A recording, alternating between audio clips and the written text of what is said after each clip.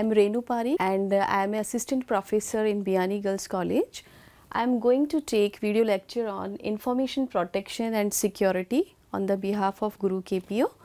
So, in the last topic we have covered the principle of securities, means what is security, what are the principle of securities, and today we will discuss the type of security attacks, means what types of attacks basically on the informations. So, generally when we talk about the attacks, so there are two types of attacks generally in our mind comes. First attack is the common person's point of view attack, and second is the technological attacks.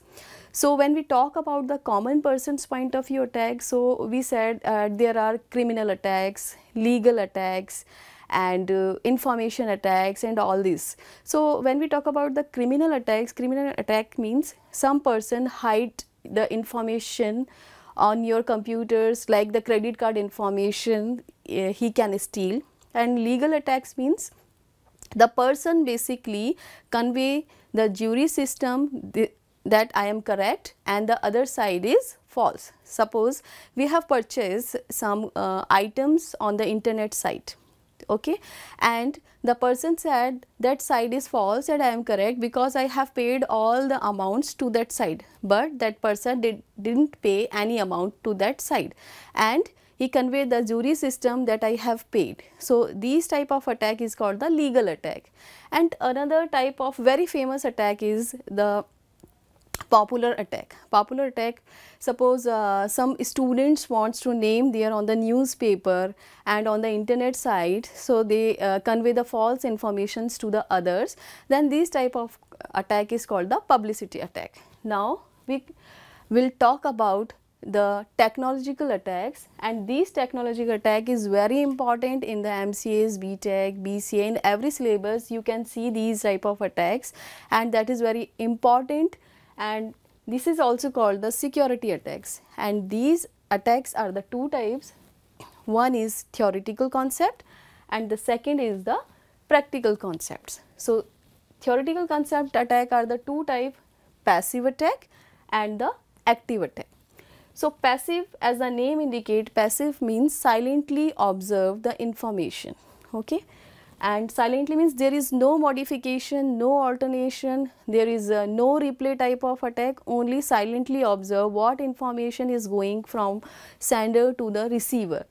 This type of attack is called the passive attacks, and these attacks are very dangerous because we cannot detect these type of attack, because the attacker silently observed the information. Suppose we will also call these type of attacks the interception. We have already talked in the principle of security what is interception. Interception means no modification on the contents of the data and on the messages. So, passive attack is also of two types, one is traffic analysis and another is a release of message contents. So, first I will talk about the release of message contents. So, release of message contents means suppose we are releasing the messages on the telephone lines. When we are talking to someone else, suppose we are talking with our friend and another attacker is observing the telephone lines. So, through the speaking words he can analyze what type of information we are sharing, and you know about the call is hacking. So, these type of attack is called the release of message content. Another type of release of message content is like we are sending an email to our friend or a company or an organization, to our school, colleges and all, and release of message, because the message is releasing from sender to the receiver, again there is a observer or there is a silent attacker who can analyze or who can listen the information and hack that type of information. So, this is called the release of message content. And another type of passive attack is traffic analysis. Okay. Suppose in the telephone communication line we are actually releasing the messages. Okay. Suppose we encode our messages, that encoding I will discuss in our later episodes. So, we are encoding our information. Encoding means suppose my name is Renu and I encode and I replace R with the letter of M, E with the letter of someone, suppose T. So this is called the encoding, means hide the information. Suppose we hide the information and then release the messages. Then what an attacker will do? Attacker will observe the contents of the message, means if there are words or there are letters that are repeating. Okay, so according to the repeating letters, he can decode that letters, or he can identify what is the actual message, what is the secure message. So this is the traffic analysis attack.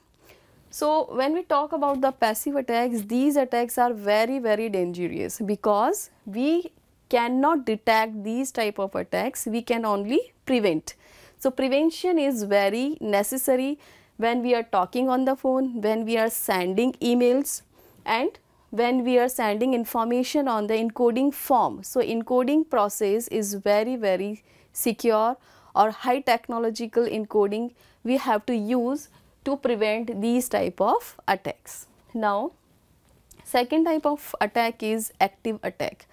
Active attack, as the name implies, active attack means these are active attackers, means these attackers can modify the messages, can alter the messages and represent the false information to the users. So when we talk about the active attacks, these are three types: modification, interruption and denial of service.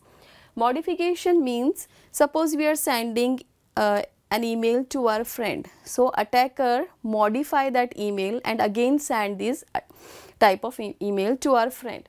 So we call these type of attack is the replay attack and alteration. Replay attack means again we modified, suppose A and B are the legitimate user and C is the unauthorized user.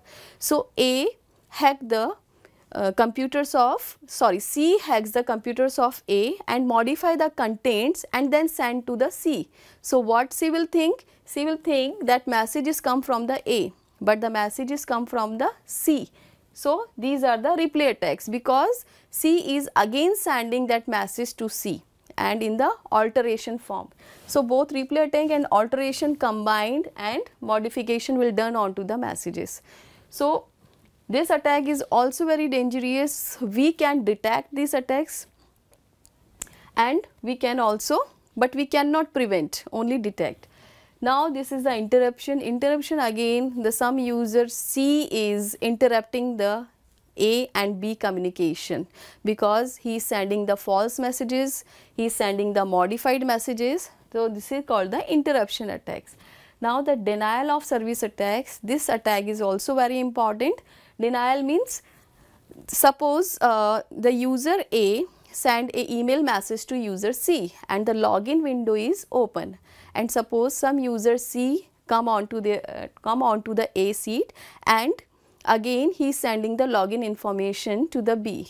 So again and again he is filling the login window, means username and password. He tries to hack the site of the A or email of the A.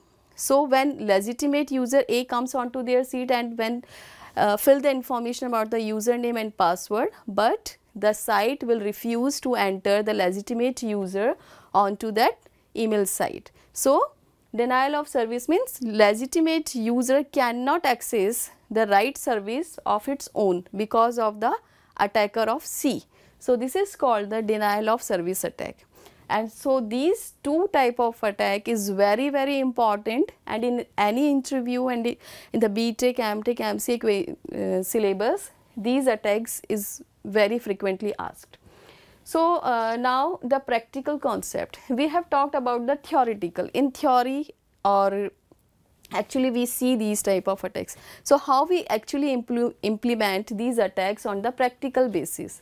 So on the practical basis, we will talk about the application level attack and network level attack. Application level attacks means some information, on the information the attacker attacks, like suppose user A is using the credit card and the attacker steal the credit card information. So this is called the application level attack. And network level attack, what generally do in network level attack, attacker slows down the speed of the network and sometime all the network halts down. So these type of attack is called the network level attacks. So how these type of attacks actually implement in the practically. So these type of attacks generally implement, we call this type of implement is the virus, worm, Trojan horse, client side programs and cookies. So what is virus? So virus basically when we talk, so we will talk on the both basis, application level attack and network level attack. In both type of attacks the virus will work. How the virus will work? Virus is basically a piece of program code that is attached to the legitimate program and harm the system. Because when the legitimate program runs, the virus is also run and virus is also work. So in this way it entered into the application or onto the network, and in application it harms all the information, and in network level it slows down the network and sometimes halts all the network. So this is called the virus. And virus has also various type of viruses are dormant virus, stealth virus. Dormant virus means this is the ideal virus. When we click or when we suppose type on the keyboard, or then that type of virus will activate. Or stealth virus is very smart virus, because for protection of the virus generally we install the antivirus. So when the virus, actual virus is hide from the antivirus software, then this is called the stealth virus. And next is the worm. Worm basically somebody says the virus and worms are the same, but not. Worm is different from the virus. Actually worm basically eats the system resources, gradually decreases the speed of the system because of the worm. Worm generally, what does worm? Worm eats the system resources. Suppose it enters into the document file, suppose renu.doc, and there is a worm, then suddenly the size of that document will decrease because of the worm. And the Trojan horse, sometimes Trojan horse is called the type of virus, and this is called the hidden programming piece. And Trojan virus, what the how the Trojan virus work? Because suppose there is a login window. So Trojan horse virus will hide into this window. So when user entered the information here, suppose Renu, and password is suppose 1234, then that information, from that information the Trojan horse virus is also entered and entered into the program or computer or laptop. So in this way Trojan horse means silently it will enter from the legitimate user's login window. So this is called the Trojan horse application or network level attacks, and because it harms both the level of attacks, application as well as the network level attacks. And the client side programming, do you know about the ActiveX controlling JavaScript and all? These programs are the client side.